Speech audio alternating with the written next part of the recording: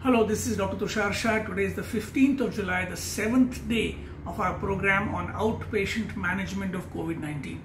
Today we talk about Hrct of the lungs in COVID-19. Let us first talk about the sensitivity of Hrct. Hrct is highly sensitive 4th day onwards. After 72 hours of onset of symptom, Hrct picks up almost all cases of COVID-19, more than 90% sensitivity. And if you combine clinical grounds with Hrct, your sensitivity can reach 100%. This was the reason why initially Hrct was used more when the swab was not easily available. Now that the swab is more easily available in urban cities, Hrct is not done as frequently to initially diagnose COVID-19. However, remember, 30% of swabs can be negative depending on the duration of the illness when you do the swab. Therefore, in all patients where you suspect COVID clinically and the swab is negative, please do an Hrct, because Hrct will pick up what the swab has missed. The second reason for doing Hrct, besides of course the negative swab, is pre-hospitalization Hrct in a hypoxic patient. If you have a hypoxic patient, happy hypoxia or breathless patient, and you are going to admit the patient to the hospital, on the way to the hospital, if possible, if the patient not very bad, kindly stop for an Hrct. Do an Hrct, because the Hrct tells you severity that the swab, even with the CT value, cannot tell you. So the Hrct will become a good baseline study for the involvement of lungs, and then send the patient to the hospital. So these are two reasons why you will do an Hrct, right? One, swab negative, clinically suspected COVID. Second, hypoxic patient pre-hospitalization. Let us now talk about the specificity, the specificity of Hrct in COVID.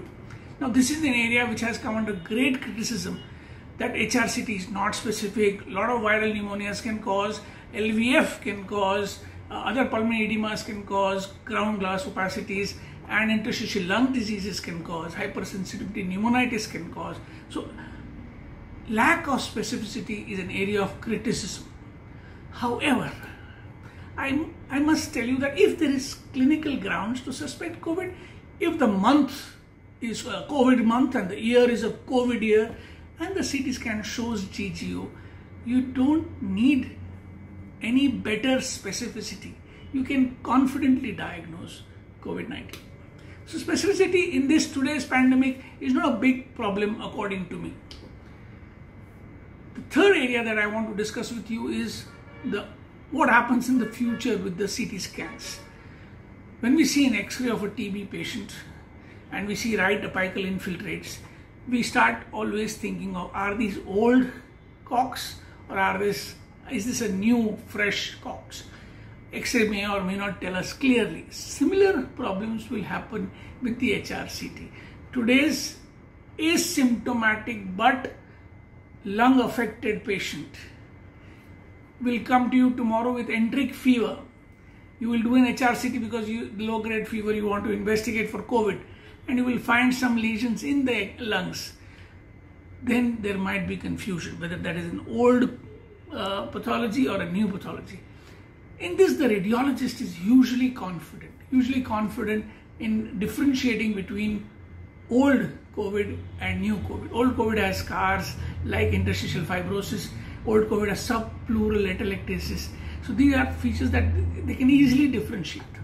So, but that is one area. If a radiologist is not good, we may have a problem with. Another thing that I want to talk about is the area of cost and contraindications. The cost is about 5,000, 6,000 rupees for an Hrct, as against 2,800 rupees currently for the RT-PCR. So the cost is a little bit more. The contraindications, as you know, the principal contraindication giving radiation is pregnancy and to a woman who might be pregnant. Also, we don't like to do Hrct of children, but anyway, in COVID-19, we rarely need to do Hrct for young people. Now let us talk about the radiation exposure many people are scared, we are not willing to give radiation exposure.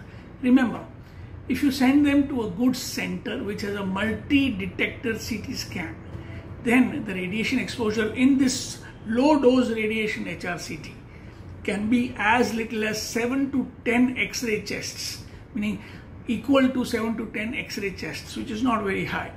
So I don't think radiation exposure should make us go away from an HRCT scan. That should not be a consideration when it is really needed. So that's about HRCT. I'm sending you more details about the appearance of the scans, and please go through them and feel free to ask questions. Thank you.